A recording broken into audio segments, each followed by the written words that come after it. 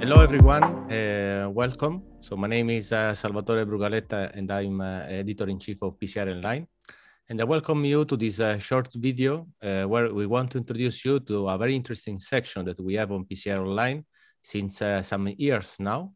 So the idea of this short video is to explain you which kind of resources you may find in this section, which you will see that are very useful for your daily practice. And I have, the pleasure to be here today. So with Christoph Naber and Christian Frerker, so both from Germany. So they are, let's say, the mind behind this section. And Chris is in particular is the founder, we can say, of this section, which has already started some years ago. So thanks to him.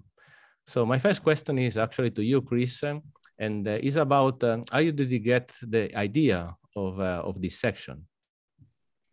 Yeah, thank you, Salvatore, very much. This section is all about sharing knowledge, very short, practical pieces of knowledge. The basic idea came when I looked in the web, and I'm not sure if you are aware of this page. It's called WikiHow. If you look at WikiHow, you see how to repair a tire in a few slides, just images, not much text, or how to sew a shirt or something like that. Even I can do it after I read this. And the idea was to give our community also a platform where we can exchange such practical tips and ideas from the practitioner to the other practitioner. Thanks, Chris. So now is to Christian. So now I'm curious, to know which is the value of this section. So why an interventional cardiologist should go to see this section? I was really proud and happy to be part of this project, as Christopher invited me to be part of this section, and because I'm really sure about the topic of this section, and it's very important for interventional cardiologists and practice cardiologists to learn daily practice work and sharing the knowledge between each other. With short and didactical illustrated articles for really technical aspects like bifurcation PCI for the coronary angiograms, or in the structural heart program, specific procedures during a TAVI or mitral clip procedure. So it's really an interesting topic for sharing knowledge, and daily practice is important. Thanks, Christian. So maybe, Christoph, you can drive through the resources of this section so that we know what is going on this page. Yeah, I agree, Salvatore. I think this is a section which you really need to see in order to understand. Maybe I can share my screen. So let me see. Here, first you have to go to PCRonline. And when you are on PCRonline, you have to click on Cases and Resources and then go down to the My Toolkit section. So it's very easy to find. And here is the section, My Toolkit in interventional cardiovascular medicine. It's not only Christian and me, for sure. It's a big team behind that. So let me just show you the team. We are working together with Jean Fajadet, and we have here a big review team which are looking at all the manuscripts and articles sent to us. But there's even a bigger team behind it, because we have a lot of authors and people from the community who sent their ideas already. So if we look at the section, then there is one thing which is important. Here is zero science. It's only practical exchanges, very short bits, and all very well illustrated. And if you go down all these examples which we have here, you can see that there are people like Joshua Lowe from Singapore speaking about how to use rotablator as single operator, which is a very interesting technique. Or you see Goran Stankovic. Everybody knows him, and he speaks about how to perform correctly proximal optimization, tips and tricks. I speak with Mohammed from my team about how to bend a wire. We have Didier Cheche here on pacing during TAVI. And here is a very interesting chapter, how to use guide extension catheters like the GuideLiner for stent delivery by Joe Rigger from Switzerland. And if I go into this chapter, you will see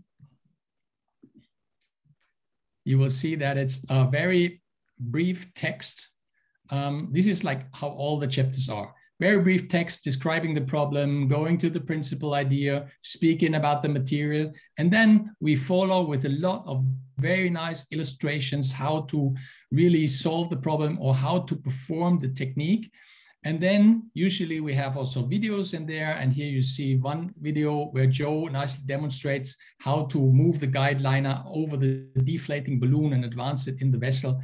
So it's really, really practical. And none of these chapters is longer than a few minutes to read.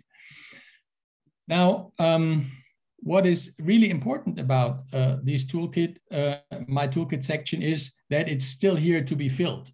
So we are really waiting for the community to send ideas and exchange practical tips and tricks, because on each of these sections, we also have a discussion section, so you can give your opinions as well. Thanks, Christoph. So it's very useful that everyone may share his particular tip and tricks that they have in daily practice. So now I want to be back on Christian. So, and that is my last question for you today. So, Christian, so how do you see the future of this section?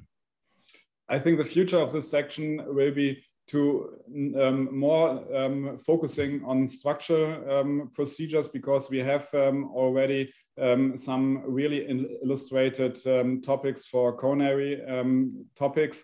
And we wanted to focus more on structure, but of course, not only on structural interventions. We wanted to focus for every intervention, and it should be really interactive, shared decision, and a practical approach for daily work. And the next projects will be, as you already saw, we had a right cusp overlap technique, which is a very important point actually in the TAVI procedure. The next topic will be a section of pericardial effusion. I think it's a very important thing for every interventional procedure. So not only for structural, also for coronary. We have a nice video in the section of pericardial effusion, but there are also another topics coming. But I also want to invite every colleague to contact me or Christoph for any kind of material and topic of which is of interest. That's perfect. So we hope that with this short video that we have made, so all the community know a little bit more about this very special section on PCRonline, and the community will see that there are many resources, as you have explained, and of course, so everyone may submit so any idea that may have, so they can share something more with the community. So I thank Christoph and Christian for being here with us, all the staff of PCRonline, and thanks to everyone who will see this video. So thank you very much.